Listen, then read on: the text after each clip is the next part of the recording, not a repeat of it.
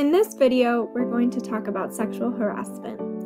The best way to learn about something is to start with its definition. The definition for sexual harassment is unwanted sexual attention. Unwanted is the most important word in this definition because it makes us know what's happening is different than flirting, which is two-sided and everyone involved wants it. But sexual harassment can look a lot of different ways. We're going to focus on two of them: sexual advances and sexual bullying. Sexual advances are anything that a person does to let someone know that they like them or are attracted to them. It can range all the way from giving unwanted compliments to unwanted sexual touching. Sexual bullying is anything that involves putting someone down for their body or appearance, who they like or are attracted to, or their gender, for the purpose of making them feel bad. Examples include calling someone gay as an insult, body shaming, and pantsing. Sexual harassment takes place in 4 different forms: physically, using touch; verbally, using words; cyber, using phones or internet; and non-verbally, without words, touch, phones, or internet. We're making a list of examples to show you so you can get an idea of what they look like, but by no means did we cover every example. Can you try to think of one on your own?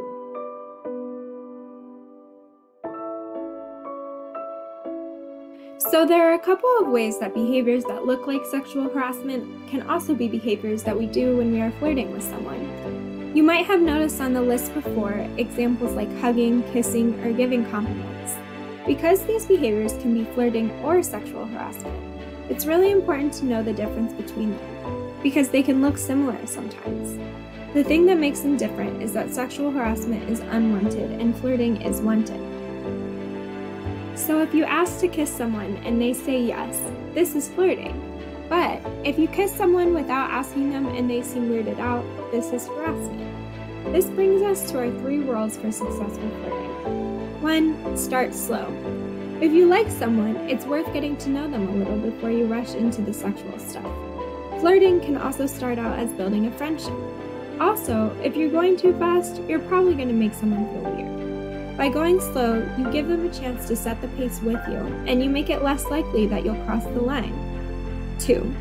Pay attention. Watch their body language for clues about how they're feeling.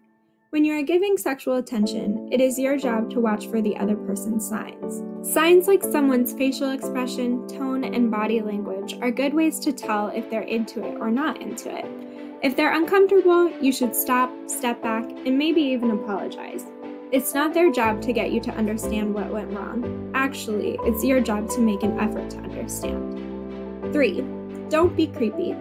Nobody wants to be a creep, and it probably won't help you get dates. And sometimes it's not on purpose. To avoid making someone uncomfortable, follow the golden rule. Treat others how you like to be treated, and try to put yourself in that person's shoes. At the end of the day, no one deserves to be sexually harassed. There are plenty of people who are in positions to help you if you ever need to talk about sexual harassment you've experienced or seen happen. You can talk to your parents, you can talk to your school staff, or you can talk to us, the Orange County Rape Crisis Center. You can call us at 866-935-4783 or text us at 919-504-5211. You can also chat with us if you go to our website, ocrcc.org.